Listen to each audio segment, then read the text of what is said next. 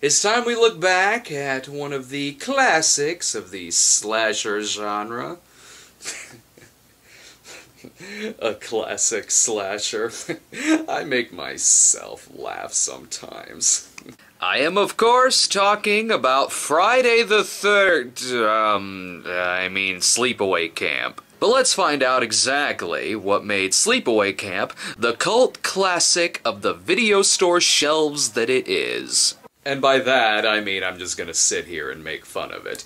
Out of curiosity, what the hell production company made That was abrupt. Just jumping right into things, are we? Hey, it's a prologue in a horror film. What's the worst that could happen? But look, just for a minute. Uh-oh. I know what's gonna happen. And it's gonna be hilarious. Cut to 8 years later, and that speedboat has never been the same since. Oh, I see. We're following the surviving child who is now living with her cousin. Hurry, sweeties! We don't want to be late for the bus! Goodness, no. Well, that wouldn't do at all. The hell was that? Any chips? Why, of course! I believe there's a whole bag!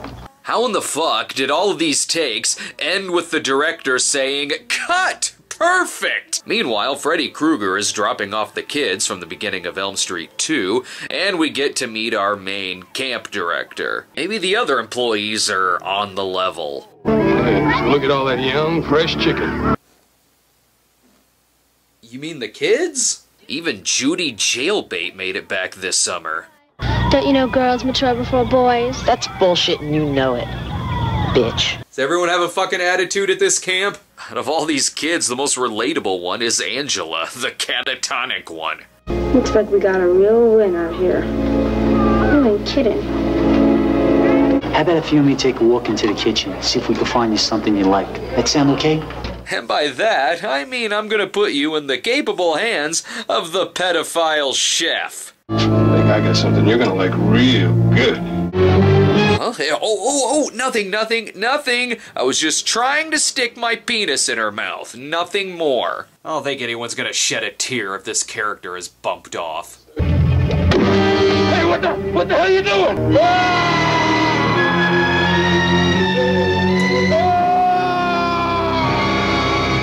Who wants to go skinny dipping with 15 guys and only 5 girls? But at least take along Angela for good measure. Listen, Angela, let's say, me and you go for a little walk somewhere. What do we talk about tonight, huh? And when hitting on her doesn't work, just insult her. What's the matter? Can't you talk? I told you she was playing with half a deck. After all that trouble, though, still no takers for the evening sausage fest? Why don't you start with that? The hell with you then! One kid managed to score, though, until he dumped her in the lake that is probably mostly splooged now. You bastard! I hate you! Unfortunately, he's interrupted by the mermaid from Gums, only this time he's doing the blowing. How is it that it's summer camp, and it's the early 80s, and with all those young, horny bodies, the only thing to end up inside someone was a fucking snake? These kids seem to be doing pretty well, given that 2 people have suddenly died. In fact, Ball here even has a shot with Angela. So you want to go to the movie in the rec hall tonight? If you're lucky, when you're making out later, maybe she'll have a flashback to her 2 dads boning. Woohoo, come on, boys! These shorts aren't gonna get any wetter! Hey guys, I'm gonna go look at this nudie magazine.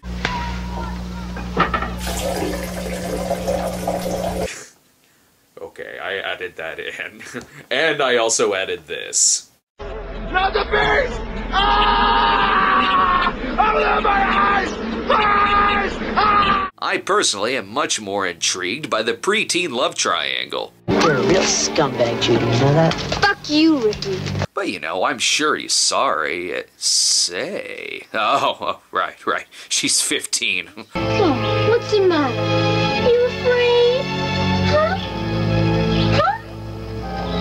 Well, hey, at least the kids get what's coming to them. Friday the 13th got its action over with before the kids even showed up. This one puts the kids in the movie, then fucking kills them. Hell, just beat the living shit out of this kid while you're at it. It's Sleepaway Camp. When we're not killing children, we're beating them to a bloody fucking pulp. Or secretly hoping that they're over 18. Chicken shit. Oof, god damn it! My pussy will get pounded, even if it's by a damn curling iron.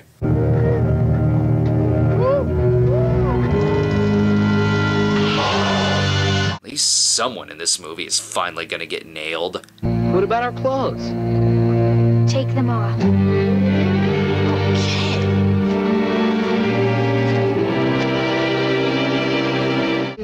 It's Angela. Angela. Oh, well, he's dead. Oh, do we really need her back in this movie? I don't care if this is a flashback. What could it possibly reveal? Angela's the killer, movie's over, and that's the end of that. Angela. Such a lovely name. I know you're going to like that name. Won't you, Peter?